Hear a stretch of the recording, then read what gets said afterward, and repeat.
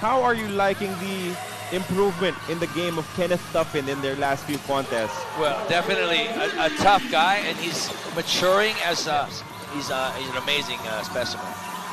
3-all, 2 triples coming from Muyang and Castro from the corner now. Salado joins the early three-point party. Again, we were talking about him at the start of the telecast. He's been struggling, or at least in the last game, 3 out of 10 from three-point land. Didn't show any hesitation on that one. No hesitation either for Jason Perkins. All of a sudden, nothing falling for TNT after a hot start. Salado. Spacing was not great on that drive. Perkins will launch and convert from deep. But he's got to work on getting these stops. Look at this shot once again. They've been stuck at 16 for a bit now. While Perkins launches. How about 15? First quarter points for the hefty lefty. And the Tuffin hands it off to Mocon. These are one of those lineups that can switch a lot of screens for Phoenix defensively. RJ, second look, is good from downtown.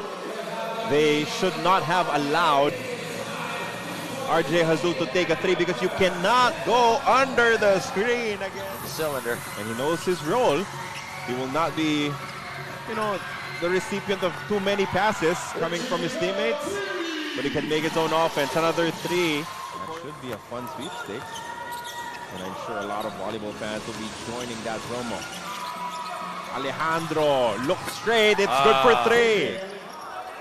I wish I was a fly on the wall on that one. Kenneth Tuffin from the corner, that's good for 3.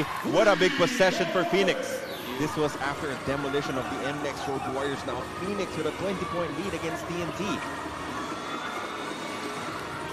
Alejandro, 3-point shot is good again. For his squad. Second 3-ball for JJ Alejandro. He has a total of 9 points. As Phoenix is just firing on all cylinders.